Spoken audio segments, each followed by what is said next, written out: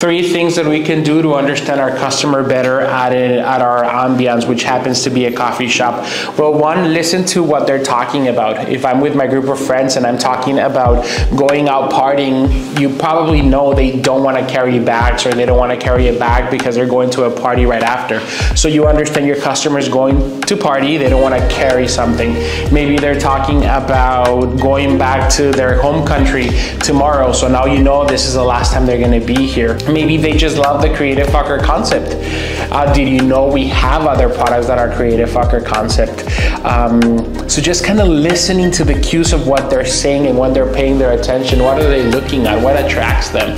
Why are they here for?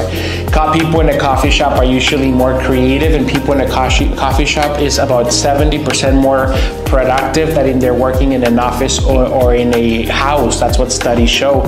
So if you know humans are in a coffee shop, they're probably producing, and anything that you can do to help them focus, it will be something beneficial. So understanding your customer, what is it that they need, finding the need as well. What is their perspective of needing, their understanding of what I need. This is exactly what closing the sale is. It's understanding the customer. Who is the customer? Who is the leader that you're pitching? Well, what does that human appreciate?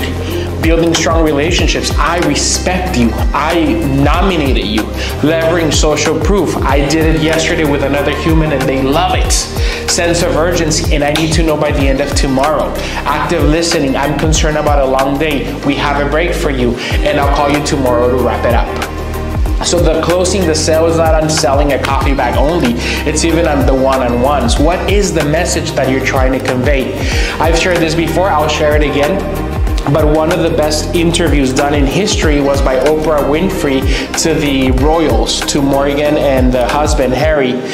And they got so many views, so many viewership. So when they asked Oprah, how do you do interviews that are really you're extracting what you want? Oprah said, I understand what I want before I go to the interview. I know the answer that I'm looking for before I go to the interview. So this is closing the sale. She goes with questions that are going to lead her to the answer that she's looking for, and that's how she gets the viewership that she wants. She doesn't go there hoping.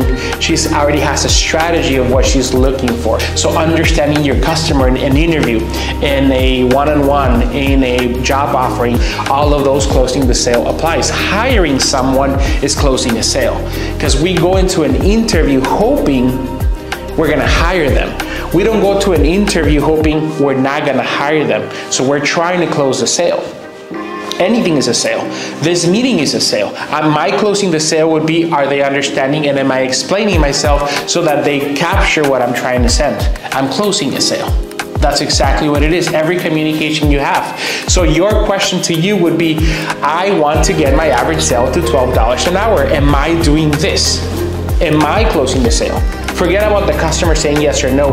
What is it that you're not closing in this according to these 6 steps to close the sale?